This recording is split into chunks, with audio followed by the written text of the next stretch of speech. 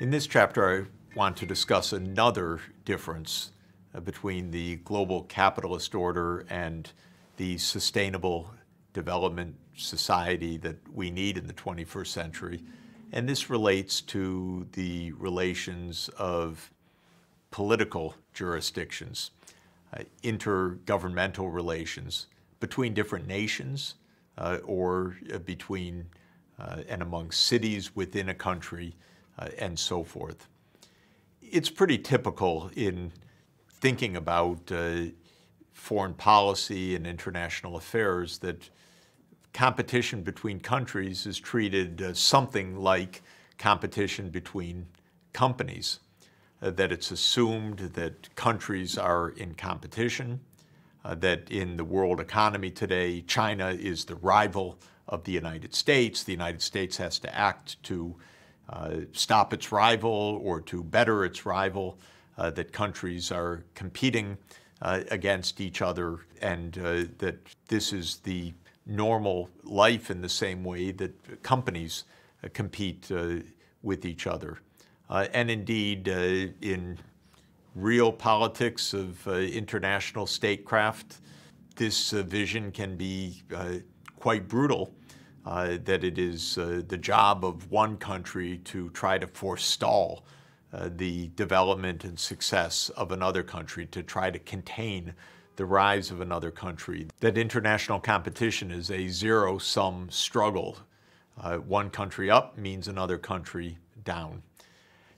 These concepts are wrong conceptually because they fail to understand that it's both possible and I would say indeed desirable that progress is made around the world, that one country's success is not the harm of another country unless we inadvertently or advertently but mistakenly try to make it so, and that what we need are more sophisticated forms of cooperation among different political jurisdictions in order to succeed in the core purpose of politics, which is not to vanquish a foe, crush an opponent, better a rival, but is to achieve the common good and the well-being of the population, something that in principle can be enjoyed by all, especially if we're smart in how we use our resources and deploy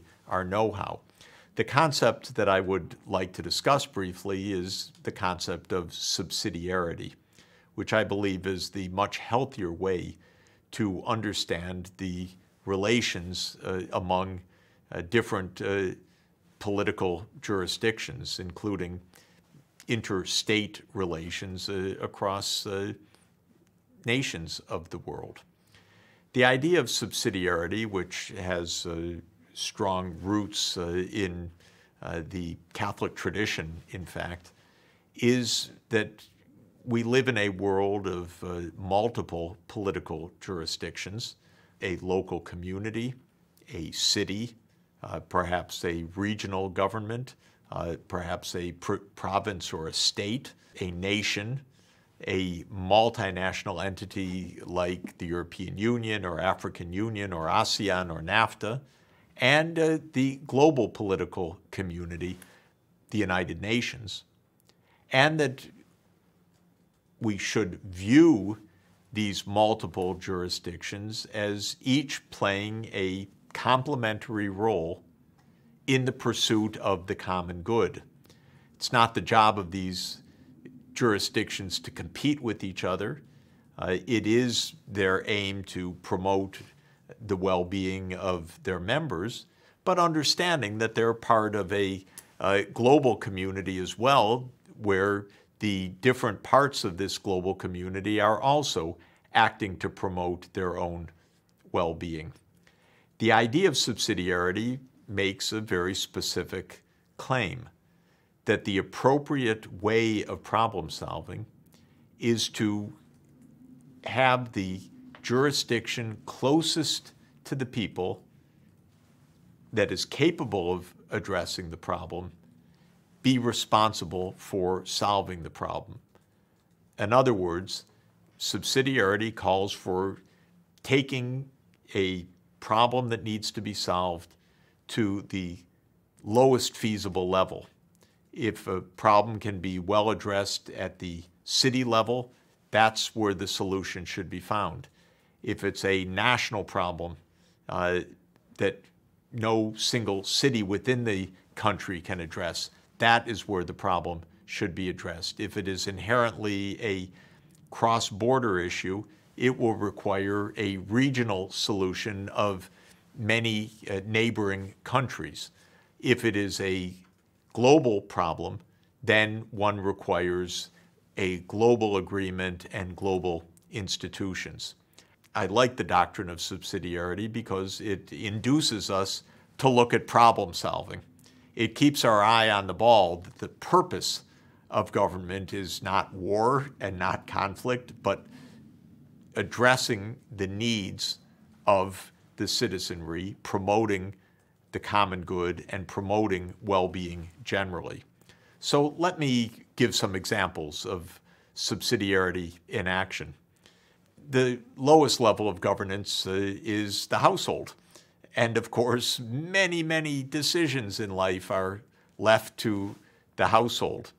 Where to live, what kind of job to pursue, the religious beliefs and followings of the family, choices of leisure time, of schooling for children, and so forth. We believe, and the evidence is quite overwhelming, that people want the freedom to make important life choices. That's not just an ideological point. As I've noted earlier, expressed well-being is strongly correlated with an individual's perception that they have the ability to make important life choices. It's not always been like that, and for millions of people in the world today, it's definitely not like that now. People who are trapped in slavery, trapped in human bondage, don't even have, of course, that most minimal level of life choices. But the household is the level of governance closest to all of us, and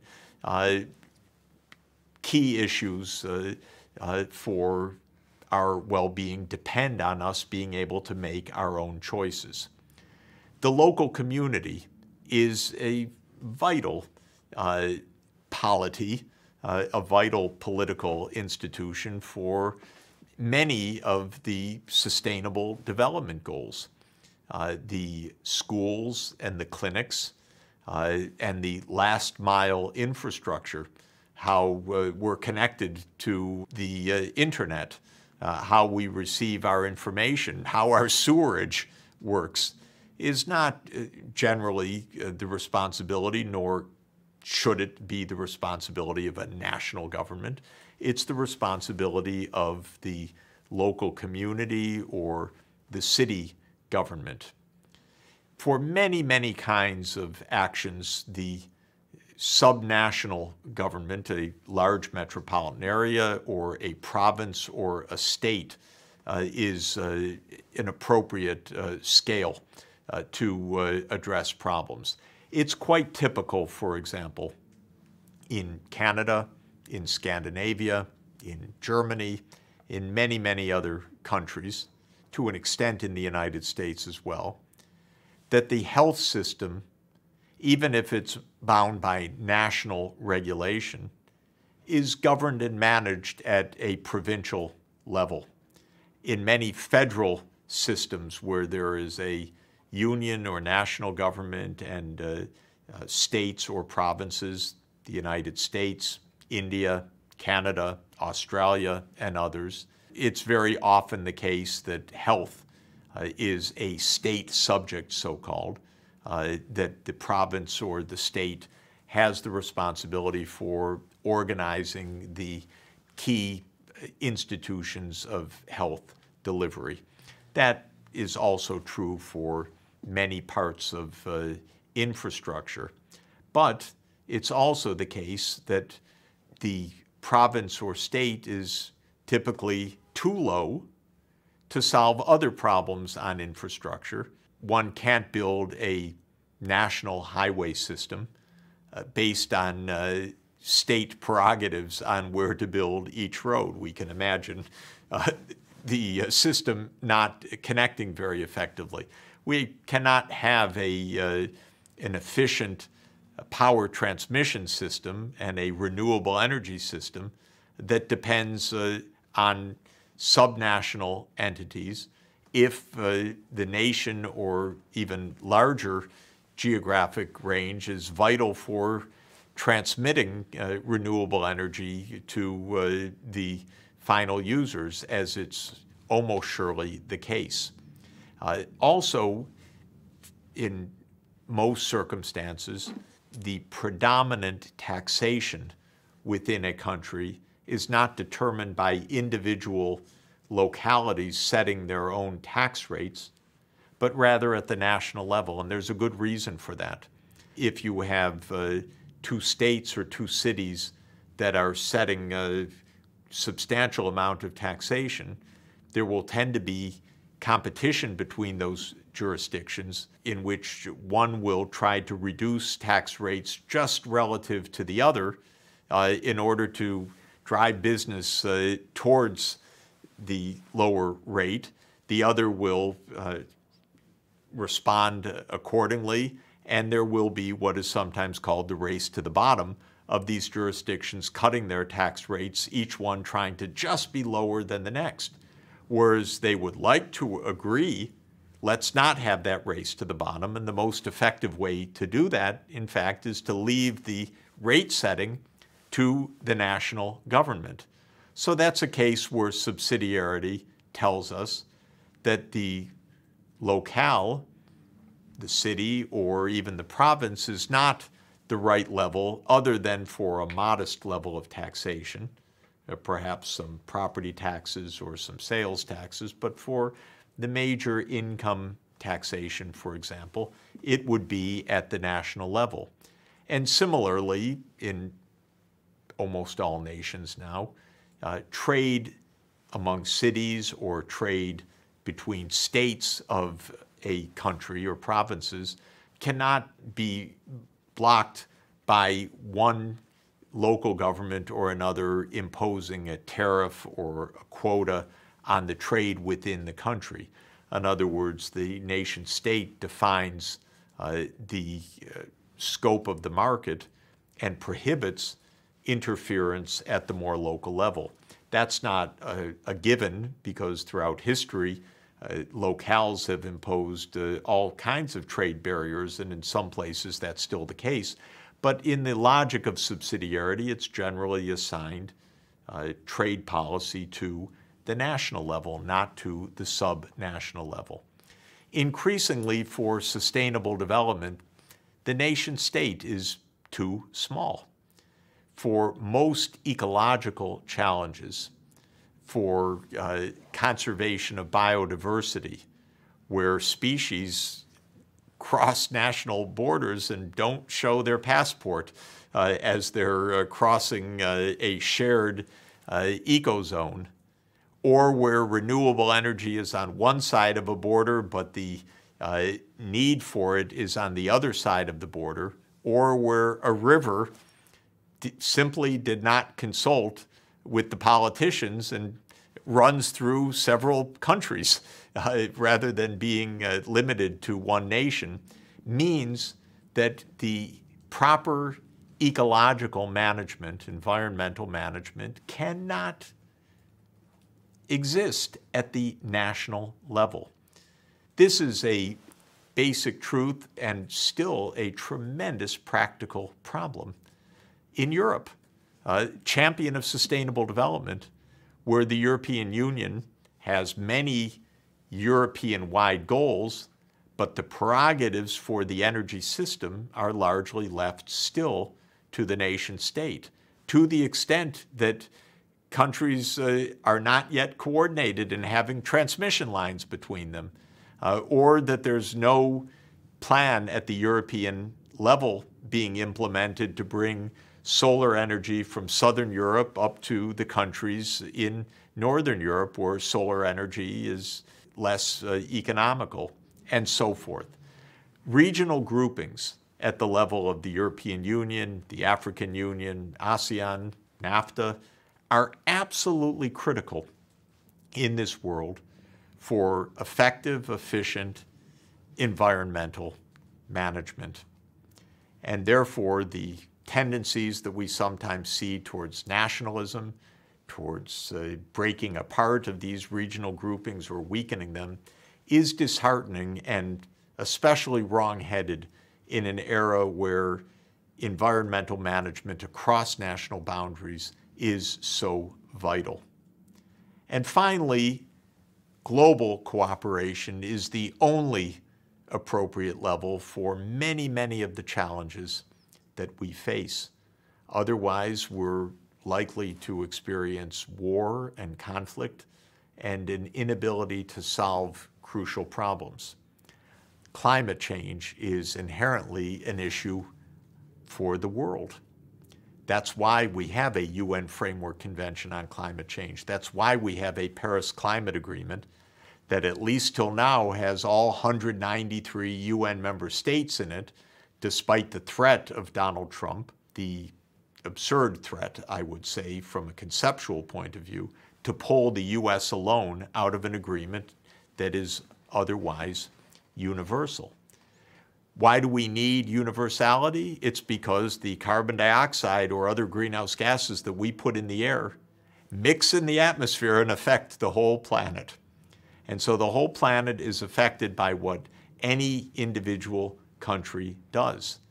And that means that each one has an incentive to harm the global commons. And the way to overcome the tragedy of the commons is through global shared action, nothing less than an agreement to limit greenhouse gas emissions in order to keep a safe global climate. This is true with biodiversity similarly, where we have a shared global need and heritage for biodiversity, and where it is global supply chains that are putting a tremendous amount of that shared heritage of biodiversity at huge threat. It's crucial for war and peace. Even though you have local belligerents, neighbors perhaps threatening to fight each other, we understand full well that the ramifications spill over to the whole world. And that's why Franklin Roosevelt, in his genius as the US president during World War II, made such a heroic and monumental effort to create with other nations a United Nations in which the locus of war and peace decision-making under international law would be put in a responsible institution at the global level, the UN Security Council. It's why the UN member states are attempting to negotiate a migration compact, a code of conduct regarding migration, and where regrettably the US withdrawal from that global effort is weakening the cooperation at the global level that is absolutely called for. And it, of course, is why we have a universal declaration of human rights, because human rights are universal, because the very purpose is to respect the dignity of people everywhere, irrespective of their nation, their race, their religion, their creed, their income class, their gender. And the universality of the Universal Declaration of Human Rights is a profound inspiration for us to know that we can work at a global scale for human dignity and human well-being, and a great spur for us to work at the global scale for sustainable development, which itself is part of a universal agenda as expressed in Agenda 2030 and the 17 Sustainable Development Goals.